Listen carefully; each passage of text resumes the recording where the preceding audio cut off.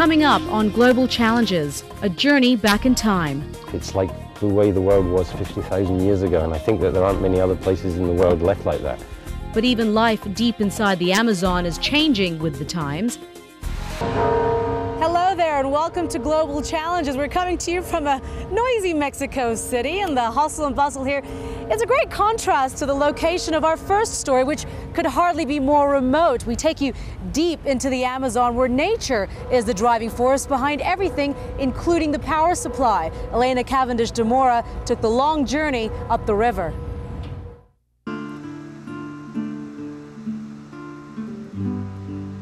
The Amazon's sprawling, hectic capital of Manaus is a stark contrast to the lush tranquility of the forests that envelop the city.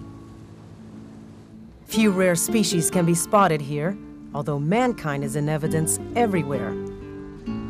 Living in squalor, sailing up and down the Amazon's great rivers, trying to escape the hopeless abandonment and environmental degradation that plagues the interior.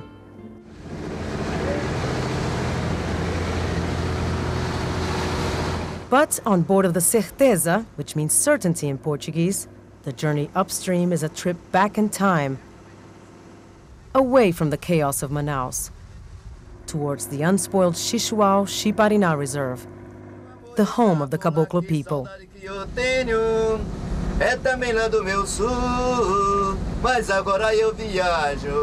Direção a Xixiuaú, mas agora eu viajo. Direção a Xixiuaú, mas agora eu viajo. Em direção a Xixiuaú. The voyage is long, more than 30 hours over the darkly resplendent waters of the Rio Negro.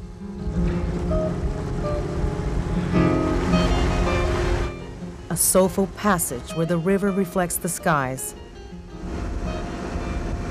As the hours drift by, the tourist has time to ponder. But for the homeward-bound Caboclos, it's a countdown to a work in progress. Scottish-born Chris Clark, who has been making this journey for 20 years, says the Xixual is his home and the community his family. So why are you so attached to this place?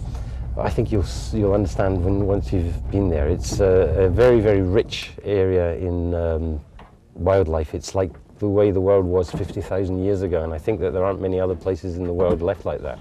Or in the Amazon, for that matter. Finally, we arrive in the Xixual, nature's own Venice. Its black, still waters gleam like an endless mirror, creating kaleidoscopic shades of green and endless optical illusions. This is where the flooded forests, floating meadows, and hidden lakes give birth to the area's abundant fisheries and wildlife. Even the piranha is plentiful. It's both feared and food.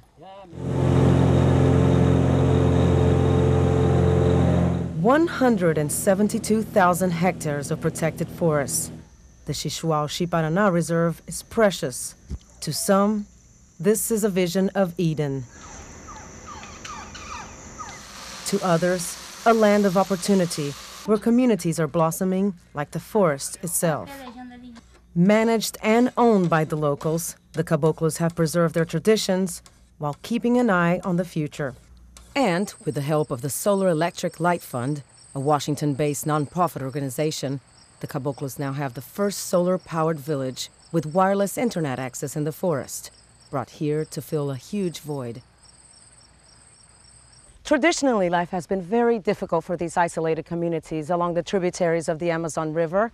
Their needs are often overlooked by politicians, their forests coveted by commercial loggers. But with a few incentives and some simple technology, the people of the Xixual-Xipariná Reserve have been able to change the course of their destiny. To Chris and other members of the community, the new technology has not only helped them bridge the digital divide, it's quite literally changed the way they look at their world. For generations, the Caboclo view their forests through predatory lenses. But here at the Amazonia Association School, children learn the importance of preserving the environment, whether in their classrooms or over the school's wireless solar-powered internet system. Here, the cost of school books is not an issue, and opportunities are endless. Older generations see the benefits. Some may even experience them firsthand, but the change is daunting. A senhora vai usar a internet? Não. Muito obrigada pela internet. So why don't you give it a shot? Agora eu não aprendo nada, papagaio velho não. No way. I can't learn anything. You can't teach an old parrot how to talk. Quase tudo minha cabeça não dá. Not me. I have lots of hopes to learn new things. I used to know nothing, and now I know so much. Luis is the village's jack of all trades. He's a merchant marine, sometimes snake handler,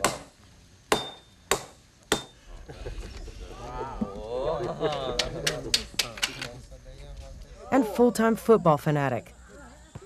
But his greatest test has been his work as a registered nurse. With little help, in an area once afflicted by malaria and other tropical diseases, he's come close to performing medical miracles.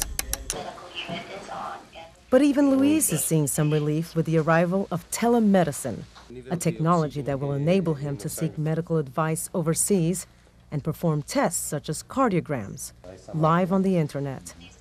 So now with telemedicine, this technology will enable me to tackle situations that are beyond my means.